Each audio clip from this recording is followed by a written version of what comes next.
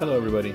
Today we're going to be going over partials and the different types of partials, and primarily what the difference is between them, and which one would you prefer to get.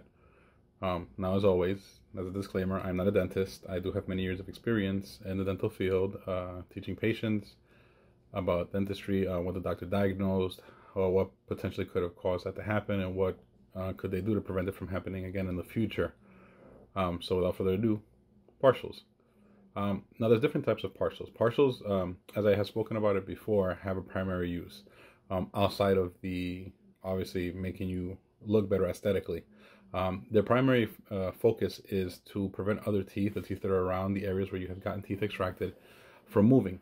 And now the benefit to partials is that in terms of placeholders, or just general replacement of the tooth once you've lost them, they are the cheapest in comparison to bridges and implants. And in addition to that, there's something that it's for the entirety of the arc, either be the bottom or the top, where it's the same cost no matter how many teeth you're missing. Whereas if you have a bridge, then you might need to get multiple bridges done because you might be missing teeth in different areas. Or if you do implants, the cost will obviously go higher because you're getting multiple implants done. Now, a partial is not permanent. It's something that you do have to remove, preferably every night, to wash. And then you just put it back on and you use it every day on a daily basis to eat regularly, to speak, for all reasons. Now, the different types of partials, there are different types, and they're all different. They all have comfort levels, and some people are okay with the regular ones. Some people won't. Nowadays, specifically, want ones that are less noticeable.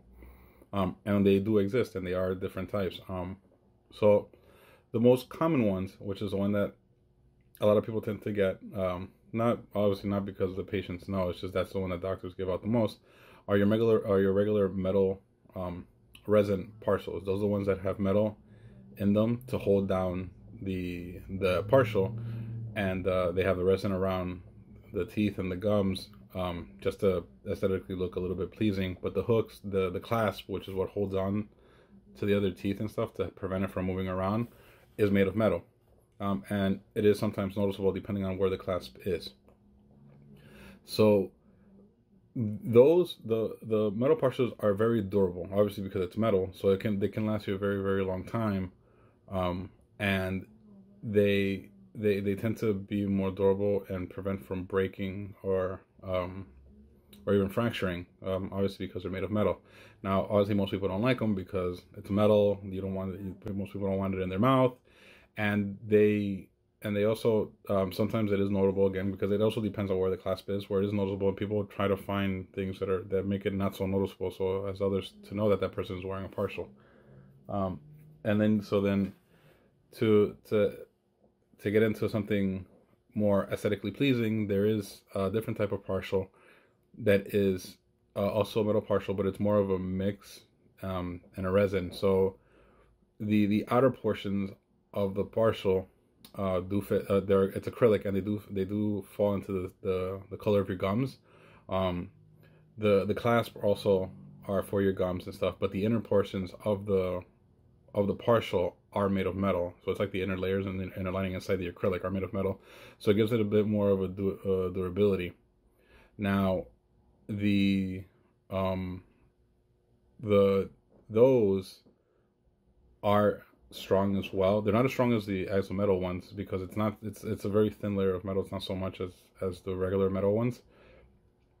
And they are good nonetheless, and they do fall into their main purpose, which is again to prevent your other teeth from moving and to use them on a daily basis for eating and stuff.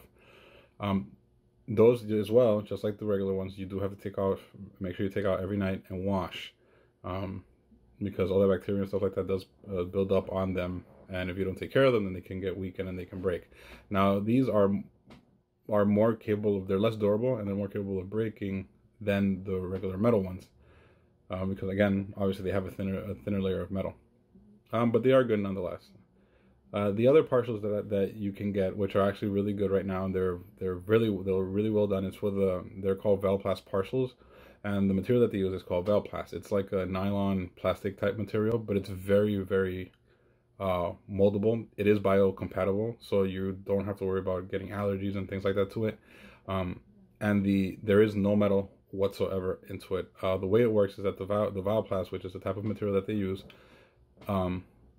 is very flexible. So when they make it, it sits, and with the obviously with the impressions, it sits very well in your gums. And the actual Valplast is what is used to hold on to your other teeth instead of the metal for the clasping. And the gum area, which is also what you used to sit down in your mouth, in between your teeth, works. It looks pretty much natural, so nobody can really tell the difference at all when you have them on, up until you literally take them out. In addition to, like I said, they're extremely comfortable because of the material. The Valplast material, it is a rubbery type substance, so it falls in your gums really comfortable, and you never really have to worry about getting adjustments.